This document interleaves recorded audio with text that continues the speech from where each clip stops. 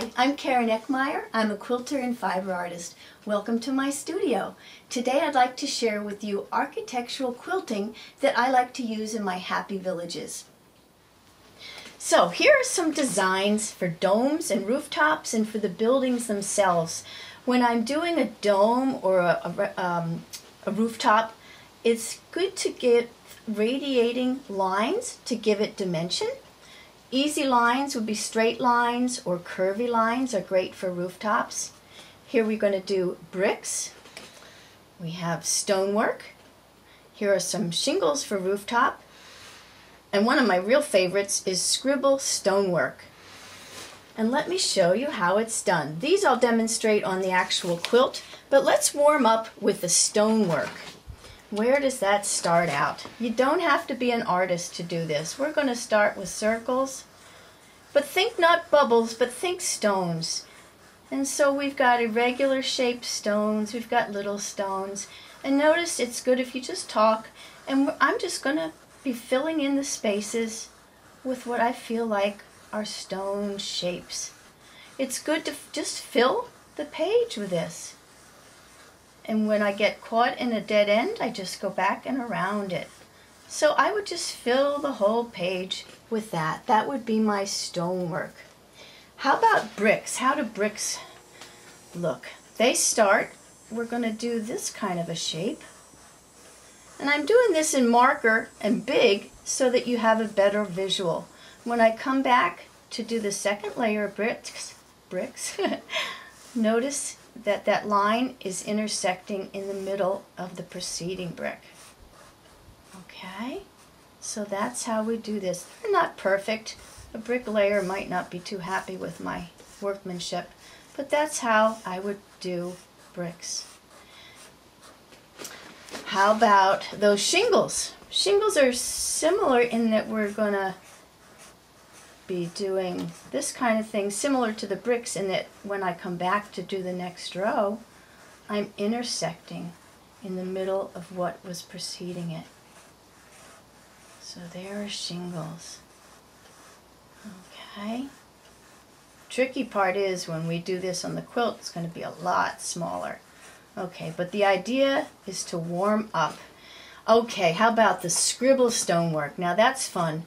I think we all can scribble, and the idea is every now and then we get a stone shape in there, but this is just a great way to fill an area of a building. Do you think you can do that? I think that's kind of fun. Okay, so that's our scribble stonework. Okay, now I've warmed up on a larger scale. Before I do anything further on my quilt, I want to take out my notepad and I want to do that same design in a smaller scale, in the size that I'm actually going to do it. It helps to really, literally fill the whole page with this. Just put some good music on and just create stones. Okay? Just get yourself warmed up. Here's some rooftops. Practice doing bricks smaller. Okay? Just the same idea that we did before. Shingles and our scribble stonework, and here we have the shingles in a triangular shape. Before I actually start to quilt on one of my happy villages, I make what's called a sandwich in the quilting world. It's a piece of fabric, piece of batting, and another piece of fabric.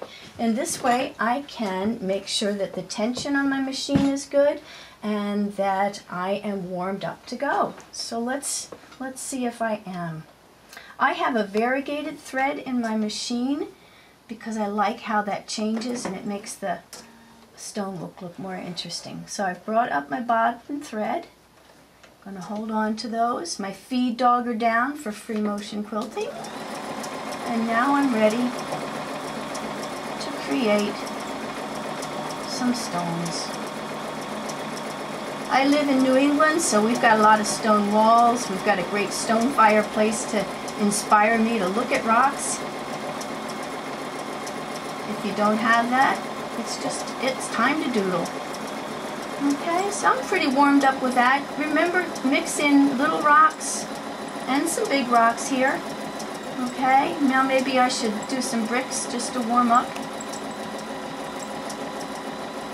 With the bricks, I should have been going up and down in the same area. Notice I missed it. I'm not a total perfectionist here. We're going for the idea, the essence of the brick look here.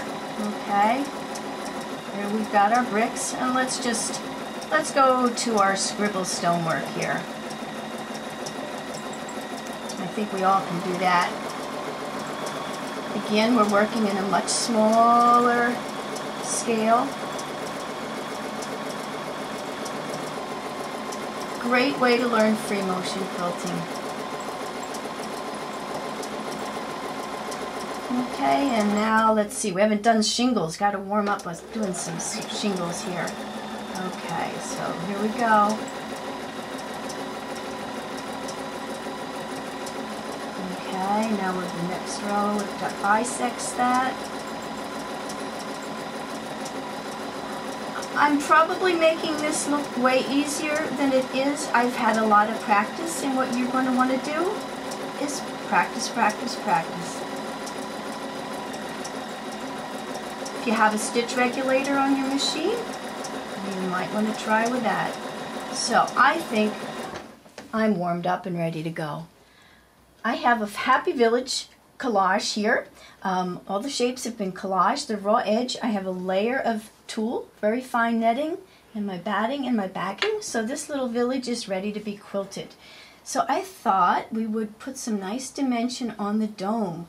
Okay, so let's start with that. I'm going to get my bobbin thread up, and then we're going to dissect it right down the middle to begin with. Okay, a couple of securing stitches. Go right down the middle, and for my Happy Villages, I'm quilting in the ditch next to each of the shapes. Not on the edge, but next to. Now I'm going to dissect that in half, and I'm going to go back and dissect it again, and dissect that other one, and now I'm going to travel over to about the midway point, follow the curve, and dissect that one also again, and then come over, dissect this one,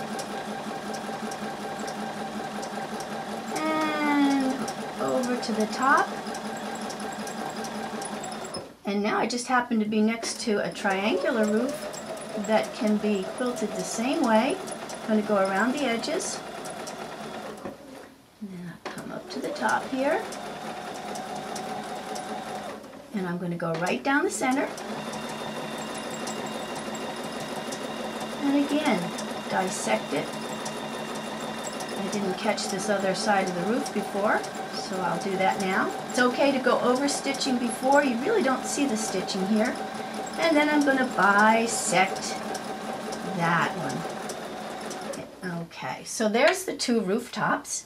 Let's do some stonework. I'm going to do some stonework here in this building. Okay, so I'm going to outline that building. And my stonework is going to, it's a fairly tiny building here, so I'm going to go around like so, go around my building as I get to it. Maybe some smaller stones, maybe a big stone. Okay, this building is done. Got the nice stonework on there, and let's see, maybe this building down here needs some brickwork. Let's try to do that. There we go. First I'm going to outline that pinking sheer cut here. I'm going to add tiny bricks to my building.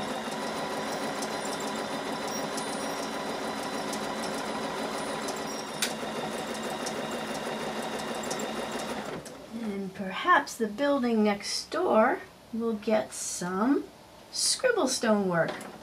There we go. Time to play. I'm just kind of getting myself situated here, just get that building outlined, and now it's time to scribble.